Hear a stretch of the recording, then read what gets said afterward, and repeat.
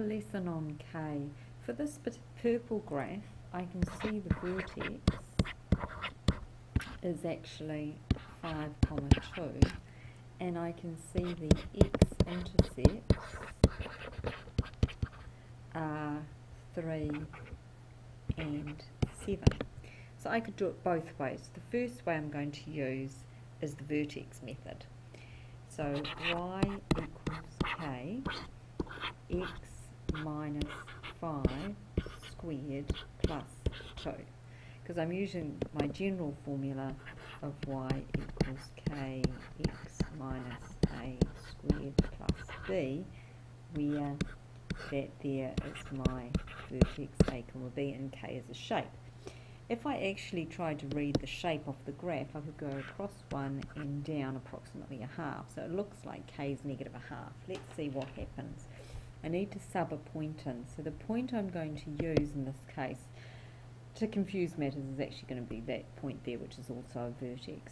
So we're going to sub x is 3, y is 0 into x, y.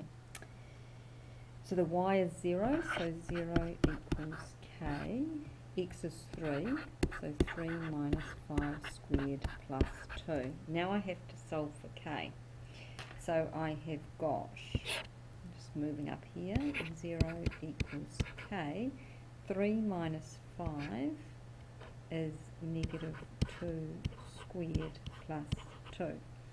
Now I'm taking 2 off both sides, so I've got negative 2 equals, and negative 2 squared is 4, so that's 4k. Now I'm dividing both sides by 4, and if I divide both sides by 4, I get k equals negative 2 upon 4, and then I've got negative a half. Now, your algebra is letting you down, so you go menu. Alright, and then you go to equation. Then you go to solver. And then you write 0 equals, I have to find my equal sign, shift equals, k, which I'm going to call x, and then I've got 3 minus 5 squared plus 2, execute. Execute again, negative 0.5. Bingo. Now we're going to do the whole thing again, but we're going to use the intercept method. Okay, so let's just remember we had that equation of y equals negative 0.5 x minus 5 squared plus 2. Alright, so that's what we worked out. Once you've worked out k, you better write the equation. Oh, I can leave that there. Nah, get rid of it. Get rid of it and get rid of all of that. So this time we're looking at the intercepts. So we're going to use the general equation of y equals k, x minus a, x minus b, where a and b are, this time, the x-intercepts. So y equals k, x minus 3, x minus 7. Okay, now sub the point, we might as well use the vertex, but normally it wouldn't be, it would be some other point. Sub 5, 2, 4, x, y.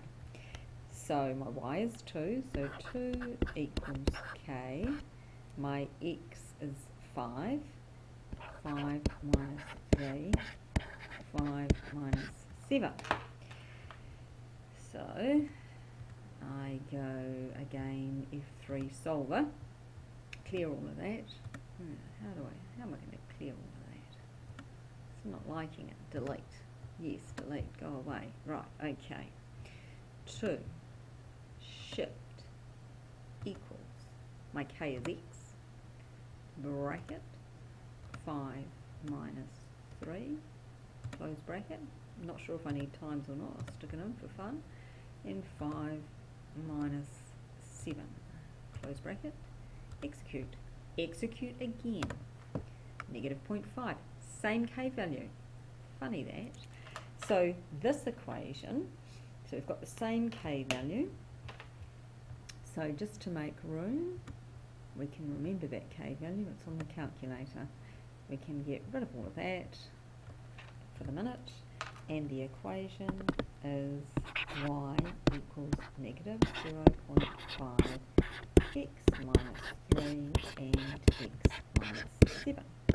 So these two, if you did bother expanding them, you would prove that they're exactly the same equation, just in two different forms. This one's the intercept form, and this one is the vertex form. Okay, so solving for k, if you can't do algebra, shouldn't be a problem.